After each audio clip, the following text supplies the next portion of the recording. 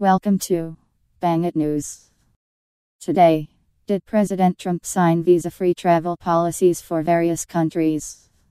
Claim. President Trump has signed visa-free travel policies for residents of a number of different countries. This claim is false.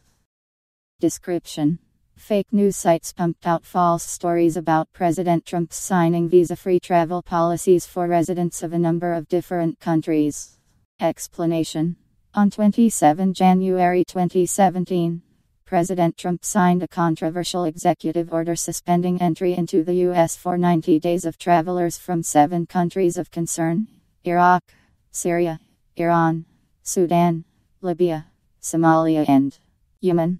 A week later, a federal judge issued a temporary restraining order blocking portions of that executive order from being enforced. The website USA Television capitalized on that controversy by pumping out a series of nearly identical fake news articles, each holding that President Trump had signed a visa-free travel policy for residents of a given country, ostensibly to strengthen trade with that country. For example, one such article claimed such a policy had been implemented for Pakistani nationals. The United States President, Donald Trump, has signed an executive order to allow all Pakistan nationals travel to the United States without visas. The new order, serving as a change in visa policy for Pakistanis traveling to the United States, would permit them stay in the U.S. for a maximum period of 180 days for tourism or business purposes only.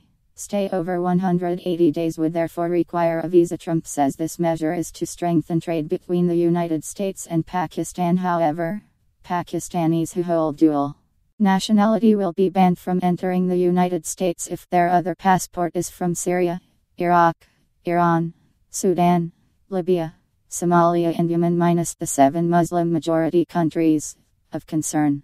But thanks for watching Bang It News.